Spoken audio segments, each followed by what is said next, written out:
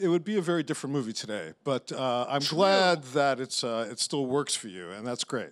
Do you think it doesn't work for some people, or do you think for a reason it doesn't work? Well, for instance, I was in Nigeria for this show, and there is a rampant rape culture there.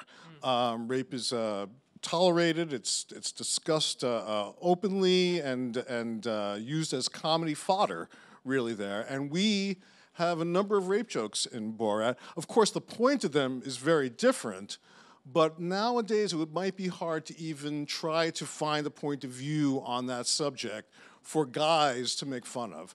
So that's something you might be approaching very... I'm not saying you couldn't deal with the same controversial subjects or new controversial subjects, but you always have to find an angle that sort of works, that makes it palatable. And oftentimes, do you think that oftentimes comedy is an expression of the time that you're living in, and that sometimes it doesn't stand the test of time because the angle that you've found for the joke or what you're talking about is solely sort of an expression of that moment? That is always a danger with comedy. Comedy does often have a temporary shelf life. That's very, very true. Look at what's going on in the country right now. This is a very good example of that, actually. The country itself is so fragmented. There's so many different factions, and comedy reflects that. There's a lot of different voices in comedy that are in direct contrast to other voices. There are people that love Louis C.K. still, but there are people that loathe him.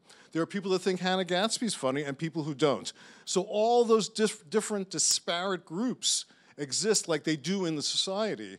And what you hope for is at some point down the line, it'll be like a dialectic, and it'll be a synthesis of all those voices, and it'll create a new American comic voice of some kind.